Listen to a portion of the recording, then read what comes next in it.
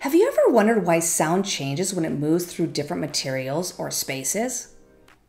It all has to do with waves, specifically sound waves. A wave is a disturbance that transfers energy from one source to another. Sound waves are vibrations that travel through a medium such as walls, oceans, and air. When an object vibrates, it creates sound waves that travel outward in all directions. When sound waves travel through a medium, they can be absorbed by that medium, like when sound is absorbed by walls in a room. This is why quieter rooms often have soft materials like carpets or curtains. They can also be transferred through the walls. This is why you can sometimes hear the conversation of people in the classroom next to yours where you share a common wall. Sound waves can also reflect off surfaces like walls or mountains and return to your ears.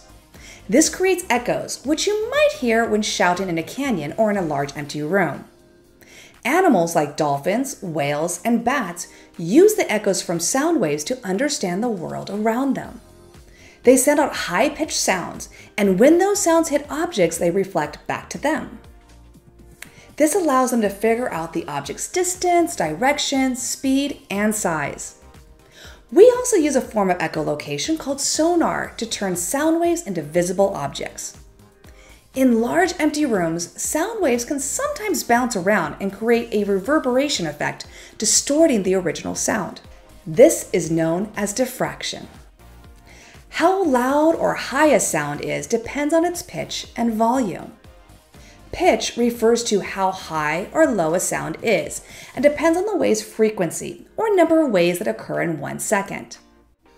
A higher frequency creates a higher pitch, while a lower frequency creates a lower pitch.